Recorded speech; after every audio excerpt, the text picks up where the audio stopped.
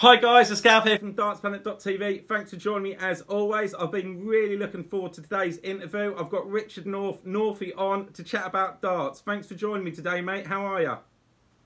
Yeah, I'm good, thanks, Gav. Been a long day, but we're getting there now. What you been up to today? Oh, put a friend out, do a bit of work, you know, doing a bit of manual labouring. in this heat as well. Blimey. Yeah, it was a struggle, but we got there. Oh, brilliant. I've got a number of questions that I want to ask you. First of all, I've got to ask the big one. Obviously, you qualified for the match play. You got your draw against Simon Whitlock, but how on edge were you that night when William O'Connor got to the final and potentially could have beaten MVG so you wouldn't have qualified for it? Yeah, it was very nerve-wracking. I was watching all the comments on Twitter, everyone saying about how worried I was. Yes, I was very worried. I thought, oh, he's going to win it. I know he is, just my luck. But then again, I kind of thought not many people beat Van Gerwen, but it was still nerve-wracking. William O'Connor's a class player, and he was just a bit unlucky, to be fair, and fortunate enough for me that he didn't win it. So happy to be in the match play, I guess. Oh, fine. It's one of those ones though where you think it's just my luck. He is gonna win it, like you say, because Max Hopp won one earlier. You just never know in that sort of format, do you? No, exactly. Like everyone who plays in it is good enough to beat anyone, so you're always nervous, and especially when you know if he wins it, you're out of a major TV tournament. So yeah, I was very nervous. That's fantastic that you got through. So what about your draw with Simon Whitlock? Pleased with it? Yeah, definitely. I know Simon. We've always thrown against each other quite a bit since I moved down this way. So yeah, it could have been a lot worse, but could have been better as well. But I'm happy with it, confident, and we'll see how we go, really. And if you was to get through that one, you've got a potential line-up with James Wade in round 2. But I know you can never look past the first round, but do a lot of you players look beyond it? Some say they do, some say they never look at the draw. Is that true? I think you always look at a draw. It's impossible not to look. My personal opinion, when people say they don't look, I think that's rubbish. I think everyone looks. You're not looking forward to do it, but like that you're expecting to get there. But you always look. You always know who you're going to play next round. That's like doing your homework a little bit as well, isn't it? You know, knowing who you potentially could play, what your record is against, all that sort of stuff, isn't it? Yeah, of course. Like, I knew that, you know, James Wade might not win his first game, I might not win my first game, but if we play each other, I know I've got a 100% record against him. Is he a class player? Yes. Is he playing the game of his darts of his life at the moment? Yes. But, you know, I'm going to go in there with confidence if I get through Whitlock. Exactly. So I'm looking forward to it. It's going to be a tasty draw, I think. How much does getting to like the match play help the rest of your season going forward? How big a plus is it? Well, it gives you confidence, doesn't it? It's the second biggest TV major we got on the calendar. Yeah.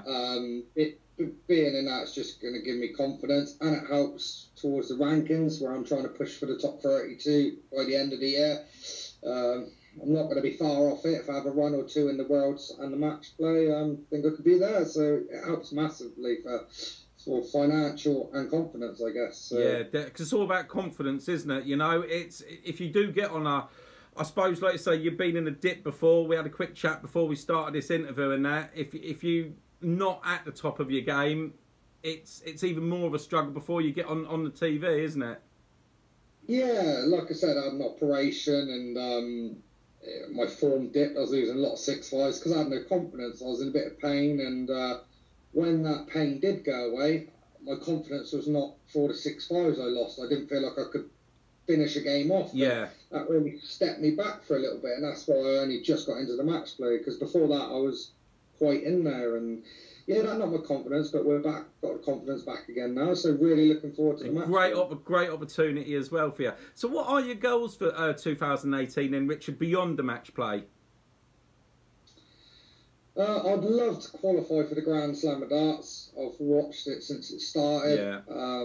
And I like the fact it's got the BDO players in. That's my favourite tournament. I love it. That is probably my favourite. I've always said it. I like the mix. Yeah, I mean, it's one of my favourite ones, and to get in, that's one of my big goals. I want to qualify for the Grand Slam. It's the hardest one to qualify for because you have to either win something or get through the qualifier. Yeah. You never know how many spots are up available. So yeah, the Grand Slam, and just qualify for the other majors. Really, I'm in line to do that. You know, the work. Well, I've qualified for the Worlds already. I think someone said. That's a huge confidence boost as early as this as well, isn't it? Yeah, definitely. But again, like I said, my aim is to try getting the top 32, so hopefully I'll be seeded. It's a little bit of a big ask, but I think I can do it. I'm in line to qualify for the first time as well at the European Championship finals. Right. Yeah, brilliant. So that'll be good. I'm only just in there at the moment, but I'm in Hildesheim in a month or so, whenever it starts. Can't remember when it starts. So that should push me up a bit more. And yeah, like I said, my main goal is really just the top 32 by the end of the year. That's what I set. That's what I said at the start of the year, what I wanted to do. So how difficult? How difficult? Now you mentioned how difficult are all these European tours and different things with all the travelling and going from here to there and having to come back? Because a lot of people say the travelling in itself can be a killer. You know, a lot of us, I don't, you know, get to see it, have not got the PDC stream or you know, how difficult is it, Richard? Yeah, it is. Like, for me, I'm a family man as well, and obviously you can't be taking your wife and your kid halfway around the country like, all the time. So, yeah, that part is hard for me, like the travelling. There's so much travelling. You've got to go up like a day or two before, and you've got to get trains, planes, taxis. That's all for you in front of that. So yeah, that's hard, and obviously the standard on there is brilliant, and the crowds are massive. So, and it's good, obviously, for things like it's good experience. The Euro Tour, it's got me used to playing on the big stage, so that's why I'm feeling confident for the match play. Well, it's like you say, there's loads and loads of fans going to them. It's just getting bigger, and it's good, like to play in all these different venues as well, isn't it? You know, X amount of years ago, they didn't have all these huge tournaments, so it was easier for the guys at the top.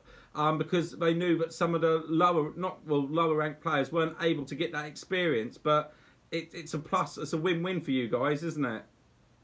Oh yeah, definitely. I think the Euro Tour is proven brilliant. It's, people's standard are going up higher from it, and now from the Euro Tour they're performing on the world stage and like stuff like the match play and that because of the Euro Tour. If they didn't have the Euro Tour, the standard wouldn't be getting what it is now. No, it's great. It was great to see Max Hopp win it and that, because obviously, you know, when he won it, it's given him so much confidence in that, because he's such a young lad. He's had so much weight put on his shoulders, obviously for Germany and that. So it gives them opportunities to kickstart their career again as well, doesn't it? You know, with them. Yeah, definitely. I watched Max at the start of the year and the end of last year. He was struggling on the Pro Tour. He didn't look like winning a game, but. Yeah, like you said, it only takes one tournament to give you that confidence that you need. Now he's playing some phenomenal darts, yeah. So what about... Watch him playing the World Series, so he hit some good doubles in that. Yeah. So what about practice then? Do you practice a lot? So you've got practice routines? Or, you know, do you just do a couple of hours a day? Yeah, no, I try to get in at least 4 hours a day. And I just, to start off with, for about 15 minutes, I literally just throw at anything really on the board, not really anything, just get my arm warmed up. Yeah. And then I normally go into like the 1-2-1 in 9 darts, 121 in 9 darts, and weight up to 130. Yeah. That's and then start going around the board on doubles, and then just pick some favourite checkouts that I like and don't stop till I hit them. Do you use any of these like practice things that you put on the board or anything? I hear a lot of people speak about all the treble trainers and all that sort of stuff. Do you use those? No, my stepson. I'm not sure what they call. They used to be these little circle things. Oh, and, I've seen them. Are they the Bristow ones? I'm not too sure. They might be like they're like. I think there's about 6 of them. They're all different sizes. You put them where you want on the board. Yeah, I think I have seen them. Yeah, I had a little go on that once, but no, for me, I don't like using all that stuff really, because you can't. I know they say you should practice with other stuff, but for me, I just want a dartboard and just do what I know really. Yeah. I have used what they called the smaller trebles and doubles. Yeah. Use them. I've used that, but it gets stressful. Yeah, like I say, I suppose for some people it is all just as long as you can, you know, big checkouts are everything. Now, if you can't hit a big checkout, you're in all sorts of muddle. You've got to be able to take out all the 1-5-6s and 1-2-1s and that when you get an opportunity nowadays, ain't you? Yeah, definitely. That's what it's all about, big checkouts and high scoring, obviously. But yeah, I've not been one to try other stuff, really. I just stick to what I know, for me. Yeah. So who are you friendly with on the tour, then? Who are your best mates? Well, I've got a lot, to be fair. I'm quite a talker. I can imagine. You seem very much like me. That's why I was buzzing when you was going to come on the show. Yeah, yeah, to be fair, I get on with there's hardly anyone I don't get on with, but I'd say the main people I really get on with. I get on with Robert Thornton really good. Yeah. Who else? Chris Dobie, we get on really well. My missus like the Scottish guys because she's from just outside Edinburgh, so she's always supporting Thornton and Hendo and all the guys, all the Scottish lads, yeah. Henderson. So yeah, I get on with Henderson really well. I played Henderson way before I was a professional in the BDA World Championship qualifiers. I think I was about 16, and he beat me. I had 3 darts to beat him, actually. Did you? Yeah, at tops, and he qualified that year as well. So I've known Henderson for quite a long time, actually. He was really nice when I got on the tour. But I get on with Chizzy a lot. We tend to practice a lot before the games on the Pro Tour together. Yeah, I'm hoping that he come good again soon, up to his best. You know, it's not there's something missing from his game, from where he's been in the last sort of year or two. Is he starting to sort of improve on that again now? Yeah, definitely. When we're practicing on the Pro Tour, he's insane, isn't he? Yeah, people reckon he's insane in practice, isn't he? Yeah, the things he'll do, like you want 126, he'll go like bullseye, double 13 bullseye and stuff like that. It's amazing what he can do on a dartboard, to be honest. Yeah. That's why I like practicing with him, because it ups my game. Yeah, definitely. So what about, what advice would you give to youngsters that are now starting in the game, that want to try, obviously, and get in the PDC, have to go through Q school and that? Any tips for them? Yeah, definitely. Don't go there worrying too much. Just go there and enjoy it for the first time. I think it's experience the first time. If you go there and just relax, you've got a bigger chance. The first time, just go there to find out what it's about. It took me a few tries to get through. And you just got to believe in yourself, because I never used to believe in myself when I was a bit younger. Did it take somebody else, Richard, to actually give you that confidence to start believing in yourself, or was it just something that came naturally to you in the end, or knowing that you had to? No, it was my wife. Was it? My wife is my biggest critic, and she's my biggest supporter. If it wasn't for her, I wouldn't be a professional dart player. That's 1,000,000%. Really? I never used to take it as serious as I should have. I'd like to enjoy myself too much, and she said, "You're just wasting your talent, basically," and give me a kick up the bum. And yeah, if it wasn't for my wife, I'd be nowhere near. The rest is history, now, so. And there you are, like number 46 or whatever in the world, looking to break into the top 32. That's all you need, is just somebody behind you, just to believe in you. And what about sponsorship? And is that a real big factor for some of these guys? That do they really need it? Yeah, well, for me, again, like I said, my wife was the biggest thing that got me where I am. But if it wasn't for Modus, Jason Tane, I wouldn't be where I am, because I wouldn't have been able to afford it at the time. It's with all the travel and all the spending money that you need when you go away and all that. It's you can't do it on your own unless you got a lot of money in the first place. No, that's right. It must cost thousands every single year. It's just getting the sponsor in it, and hopefully some of this talent, like Andrew Gilden yesterday was telling me that some of these guys out there that you see on the floor are hitting ridiculous averages, and just will never ever get their opportunity. They're a bit old, they've got a family already, working long shifts, and just won't ever get that opportunity, so go undiscovered. Yeah, that's the horrible thing about it. You could be the best dart player out there, and you haven't got a chance to prove it. Because it's not cheap to go to Q school, and it's not cheap to do the BDO circuit either. So it's really hard.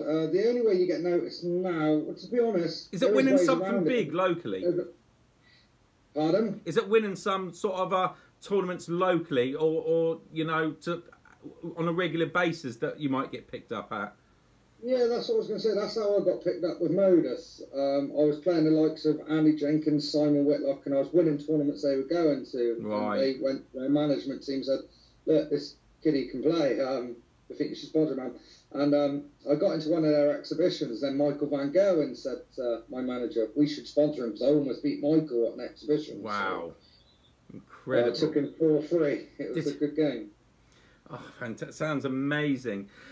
Just before we go, can I just ask you some quick fire questions? Yeah, go for it. Let's have a go. What's your favourite movie? Oh, you're asking a movie freak, I am. But one of my favourites, probably an old film called Biker Boys. Biker Boys. I don't even know if I've seen that. It's a good one. I think it was about 2001. And obviously Shawshank Redemption. I love Shawshank Redemption. That is unbelievable. I think I like The Usual Suspects as well. Yeah, that's good. And for a storyline, I loved Laura Biden's Citizen. Just not the storyline, just how it planned out. I thought it was amazing. How he was going underneath the tunnel each night, and he was there, and the lady on the phone got her head blew up. It was brilliant, wasn't it? Hell of a twist at the end. Yeah, like for me, because normally you can predict the end of films, and you never knew he was doing it all on his own. It was just incredible. It was just, yeah, that was one film you just couldn't predict, could you? At the end, I was like, what? He's like, his garage was across the road or whatever, wasn't it? It was amazing. Yeah, they said, like, he's tunneled into prison.